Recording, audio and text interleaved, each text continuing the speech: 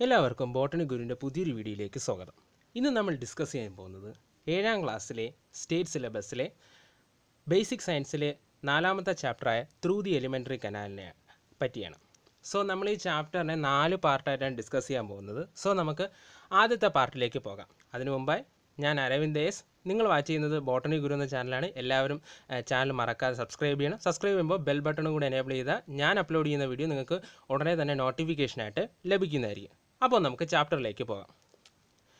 Through the elementary canal എന്ന chapter കൊണ്ട് നമ്മൾ ആദ്യം ഉദ്ദേശിക്കുന്നതെന്ന് വെച്ച് കഴിഞ്ഞാൽ നമ്മൾ ആഹാരം കഴിക്കുന്നതിനെ പറ്റിയാണ്. എലിമെൻ്ററി കനാൽ എന്ന് പറയുന്നത് നമ്മൾ കഴിക്കുന്ന ആഹാരം പാസ് ചെയ്യുന്ന സിസ്റ്റത്തെയാണ് നമ്മൾ എലിമെൻ്ററി കനാൽ എന്ന് പറയുന്നത്. സോ നമുക്ക് ആ ഒരു ഭാഗത്തിൽ നിന്നാണ് ഈ പാഠവും സ്റ്റാർട്ട് ചെയ്യുന്നത്. സോ നമുക്ക് ഫസ്റ്റ് ടോപ്പിക് എന്താണെന്ന് നോക്കാം. ഈ പാഠത്തിലെ ആദ്യത്തെ ടോപ്പിക്കാണ് ന്യൂട്രീഷൻ. എന്താണ് nutrition? The process of intake and utilisation of food by organism is called nutrition. അതായത് ആഹാരം നമ്മൾ കഴിക്കുകയും അതിനെ നമ്മുടെ ശരീരം നമ്മുടെ ആവശ്യങ്ങൾക്കായി ഉപയോഗിക്കുകയും ചെയ്യുന്ന ആ പ്രക്രിയ പറയുന്ന പേരാണ് ന്യൂട്രീഷൻ.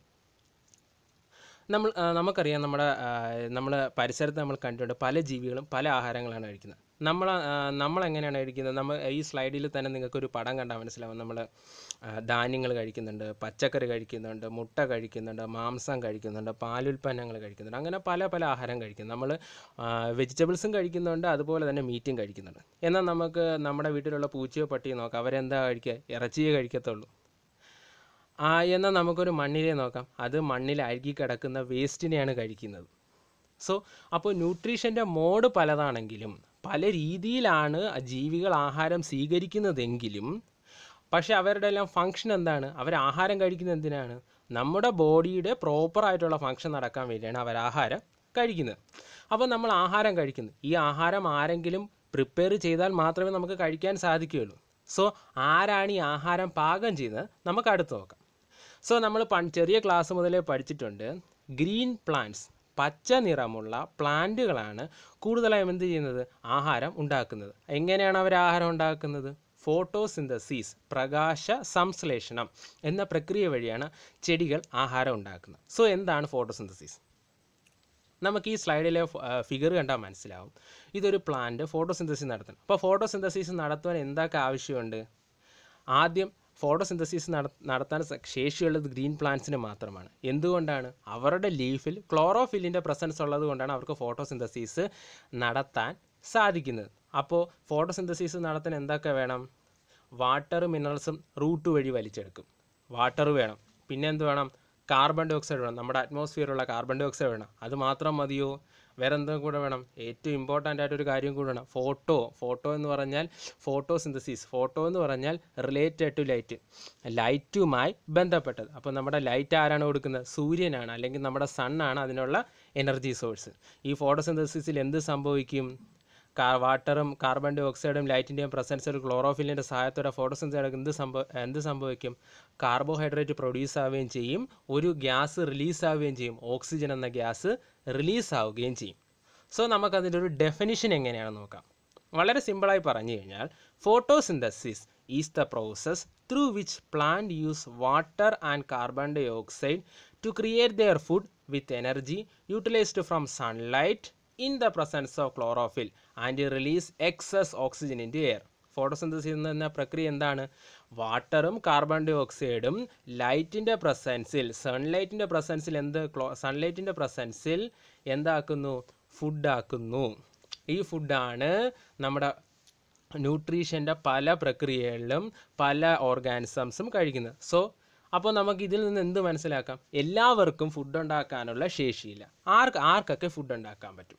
ഫുഡ് ഉണ്ടാക്കാൻ പറ്റുന്നത് ഗ്രീൻ പ്ലാന്റ്സിനാണെന്ന് നമ്മളിപ്പോൾ ഫോട്ടോസിന്തസിസ് പഠിച്ചപ്പോൾ മനസ്സിലായി. സോ ഈ ഫുഡ് ഉണ്ടാക്കാൻ ശേഷിയുള്ളവരെ നമ്മൾ മറ്റൊരു പേരും കൂടി വിളിക്കും. എന്താണ്? അവരെ വിളിക്കും ഓട്ടോട്രോഫ്സ്. അതായത് ഫോട്ടോസിന്തസിസ് നടത്തി ഫുഡ് ഉണ്ടാക്കാൻ സഹായിക്കുന്നവരെ നമ്മൾ എന്ത് വിളിക്കും? ഓട്ടോട്രോഫ്സ് എന്ന് വിളിക്കും. ഈ ഫിഗറിൽ നമ്മൾ വളരെ നമ്മുടെ ലൈറ്റ് സോഴ്സായ സണ്ണുണ്ട്.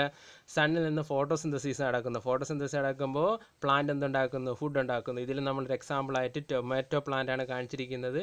ഫോട്ടോസിന്തസിസ് നടന്ന് ടൊമാറ്റോസ് ഉണ്ടാകുന്നു. സോ ഓട്ടോട്രോഫ്സ് പ്ലാന്റ്സ് ആണ് എന്ത് ചെയ്യുന്നത്?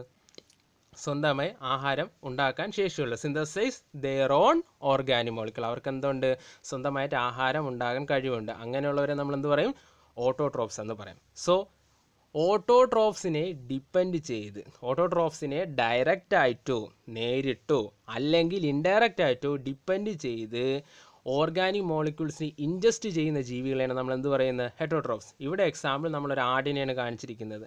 ആടെന്ത് ചെയ്യും, അതിൻ്റെ ആഹാരത്തിന് വേണ്ടി ഈ പ്ലാന്റ് കഴിക്കുന്ന രീതിയിലാണ് കാണിച്ചിരിക്കുന്നത്. സോ ഈ ഒരു ചെറിയ ഫിഗറിൽ തന്നെ മനസ്സിലാക്കാൻ പറ്റും എന്താണ് ഓട്ടോട്രോഫ്സ്, എന്താണ് ഹെറ്ററോട്രോഫ്സ്, എന്താണ് അവ തമ്മിലുള്ള വ്യത്യാസം. ഓട്ടോട്രോഫ്സ് എന്ത് ചെയ്യുന്നു, സ്വയം ഫുഡ് ഉണ്ടാക്കുന്നു. ഹെറ്ററോട്രോഫ് എന്ത് ചെയ്യുന്നു, ഒന്നെങ്കിൽ ഓട്ടോട്രോഫിനെ നേരിട്ട് ഇൻജസ്റ്റ് ചെയ്ത് ഫുഡ് ഉണ്ടാക്കുന്നു, അല്ലെങ്കിൽ ഇൻഡയറക്റ്റ് ആയിട്ട്. ഈ ആടിനെ വേറൊരു ജീവി പിടിച്ചെന്ന്, ഒരു സിംഹം പിടിച്ചെന്ന് വിചാരിക്കുക. അപ്പോൾ എന്ത് ചെയ്യുന്നു, സിംഹം നേരിട്ട് ഈ പ്ലാന്റിനെ കഴിക്കുന്നില്ല, പക്ഷേ അത് എന്തായാലും ആ പ്ലാന്റുമായി ബന്ധമുണ്ട്. കാര്യം ഈ പ്ലാന്റ് കഴിച്ച് ആ എനർജി സ്റ്റോർ ചെയ്ത് വെച്ചിരിക്കുന്ന ആടിനെയാണ് നമ്മുടെ സിംഹം ഭക്ഷണമാക്കിയത്. ഇനി ഈ നമ്മൾ ഓട്ടോട്രോഫും ഹെറ്ററോട്രോഫും പറഞ്ഞതുപോലെ തന്നെ വേറൊരു തരം രീതിയിൽ ജീവിക്കുന്ന ജീവികളുണ്ട്. അവരെ നമ്മൾ പാരസൈറ്റ് എന്ന് പറയുന്നു. എന്താണ് parasite?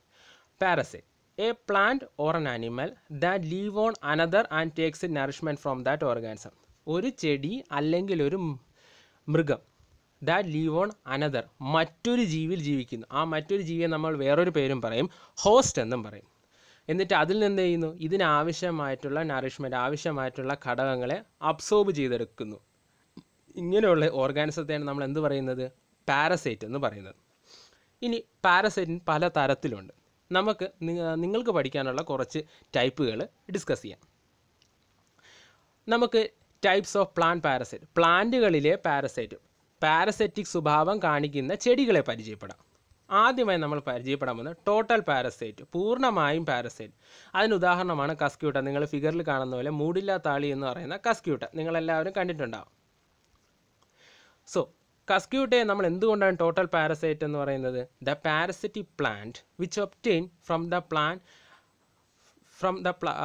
plant which it leaves. എന്താണ് the parasitic plant which obtain food from the plant which it leaves. ഈ പാരസൈറ്റ് ചെടി ആഹാരം എവിടെ നിന്നാണ് ഒബ്റ്റെയിൻ ചെയ്യുന്നത്? ഇത് പാരസൈറ്റായിട്ട്, ഇത് പാരസൈറ്റായിട്ട് പറ്റിപ്പിടിച്ച് ജീവിക്കുന്ന ചെടിയിൽ നിന്ന് ആഹാരം വലിച്ചെടുത്ത് ജീവിക്കുന്നു. അതുകൊണ്ട് തന്നെ ഇറ്റ് കനോട്ട് സർവ് ഇൻഡിപെൻഡൻ്റ്, ഒറ്റയ്ക്ക് ഇതിന് ജീവിക്കാൻ സാധിക്കില്ല. സോ അങ്ങനെയുള്ള പ്ലാന്റ് പാരസൈറ്റിന് നമ്മൾ എന്ത് പറയുന്നു, ടോട്ടൽ പാരസൈറ്റ്. നമ്മൾ ടൈപ്സ് ഓഫ് പ്ലാന്റ് പാരസൈറ്റ് ആണ് നോക്കുന്നത്. ആദ്യം എന്ത് നമ്മൾ പഠിച്ചു, ടോട്ടൽ പാരസൈറ്റ്. അതിന് ഉദാഹരണം കസ്ക്യൂട്ട. ഇനി അടുത്ത ടൈപ്പാണ് പാർഷ്യൽ പാരസൈറ്റ്. അതിന് ഉദാഹരണം ലൊറാന്തസ്. നമ്മുടെ മാവിലും പ്ലാവിലും ഒക്കെ പിടിച്ചിരിക്കുന്ന ഇത്തിളാണ് അതിന് ഉദാഹരണം.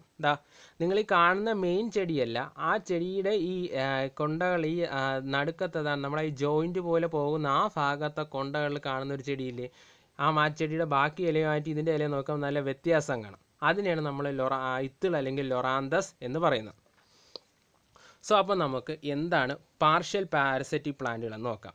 എന്താണ് the parasitic plant which depend on host plant during initial stages of growth or through out life for water and minerals. Parasitic plant, ഇവരും പാരസിറ്റിക് പ്ലാന്റ് ആണ്, ഇവരും ഹോസ്റ്റ് പ്ലാന്റിനെ ഡിപ്പെൻഡ് ചെയ്യുന്നു.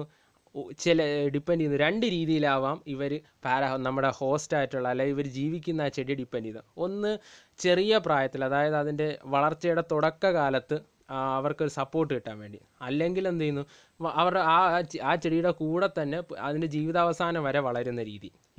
പക്ഷേ ഇവർ മറ്റുള്ളവരിൽ നിന്നുള്ള, നമ്മുടെ ടോട്ടൽ പാരസൈറ്റിൽ നിന്നുള്ള വ്യത്യാസം എന്ന് പറയുന്നത് they only absorb water and minerals. അവർ വെള്ളവും മിനറൽസും മാത്രമേ വലിച്ചെടുക്കത്തുള്ളൂ.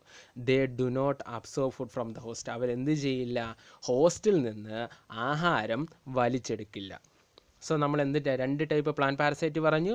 ഒന്ന് ടോട്ടൽ പാരസൈറ്റ്, രണ്ട് പാർഷ്യൽ പാരസൈറ്റ്. ഇനി നമുക്ക് അനിമൽ പാരസൈറ്റുകളെ പറ്റി, ഈ പാരസൈറ്റിക് സ്വഭാവം കാണിക്കുന്ന അനിമൽസിന്, അതിനെ വേണമെങ്കിൽ നമുക്ക് വളരെ സിമ്പിളായിട്ട് രണ്ട് ഗ്രൂപ്പായിട്ട് തിരിക്കാം. വളരെ സിമ്പിളായിട്ടുള്ള രണ്ട് ഗ്രൂപ്പാണ് നമ്മുടെ ടെക്സ്റ്റിൽ പറഞ്ഞിട്ടുള്ളത്. നമുക്ക് ആ രണ്ട് ഗ്രൂപ്പ് ഏതൊക്കെയാണെന്ന് നോക്കാം. ഒന്നാമത്തേത് എക്സ്റ്റേണൽ പാരസൈറ്റ്.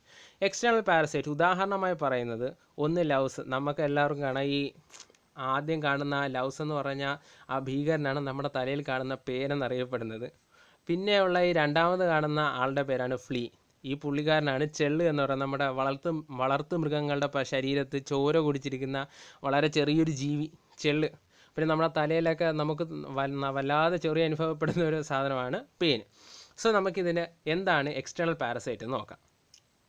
എന്താണ് എക്സ്റ്റേണൽ പാരസൈറ്റ്? വളരെ സിമ്പിളായി പറഞ്ഞാൽ the parasite which inhabit outside the body surface of the host. Parasite ഈ പാരസൈറ്റ് എങ്ങനെയാണ്? നമ്മുടെ ബോഡി സർഫസിൽ, നമ്മുടെ ഏത് ജീവിയാണോ ആ ജീവിയുടെ ശരീരത്തിൻ്റെ പുറത്ത് ജീവിക്കുന്ന പാരസൈറ്റുകളെ നമ്മൾ എക്സ്റ്റേണൽ പാരസൈറ്റ് എന്ന് പറയുന്നു. സോ ഇതാണ് അനിമൽ പാരസൈറ്റിൽ സിമ്പിളായിട്ടുള്ള ഒരു വർഗീകരണം, സിമ്പിളായിട്ട് ക്ലാസിഫിക്കേഷൻ നടത്തുമ്പോൾ രണ്ട് രീതിയിൽ. ഒന്നാമത്തത് എക്സ്റ്റേണൽ പാരസൈറ്റ്. ഇനി രണ്ടാമത്തതോ ഇൻറ്റേർണൽ പാരസൈറ്റ്. അതിന് ഉദാഹരണം വോംസ് ആണ്. നമ്മുടെ ശരീരത്തിൻ്റെ അകത്ത് ഇൻറ്റസ്റ്റൈൻസിലും കാണുന്ന വോംസിൻ്റെ പടമാണ് നമ്മൾ ഈ സ്ലൈഡിൽ ഉൾപ്പെടുത്തിയിരിക്കുന്നത്.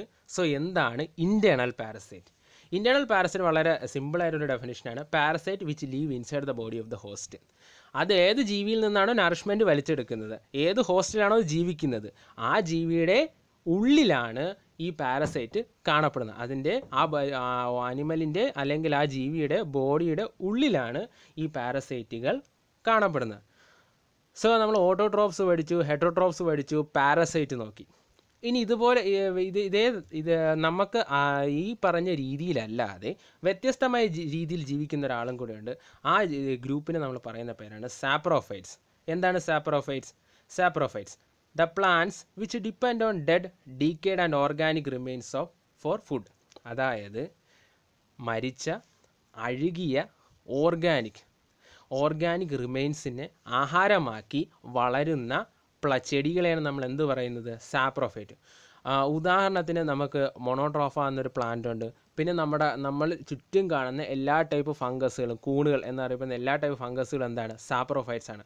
കാര്യം അവർക്ക് സ്വന്തമായിട്ട് മറ്റ് പ്ലാന്റിനെ പോലെ എന്ത് ചെയ്യില്ല, നമ്മുടെ ഗ്രീൻ പ്ലാന്റ്സിനെ പോലെ ഫുഡ് സൺലൈറ്റിൻ്റെ പ്രസൻസിൽ സിന്തസൈസ് ചെയ്യാനുള്ള കഴിവില്ല.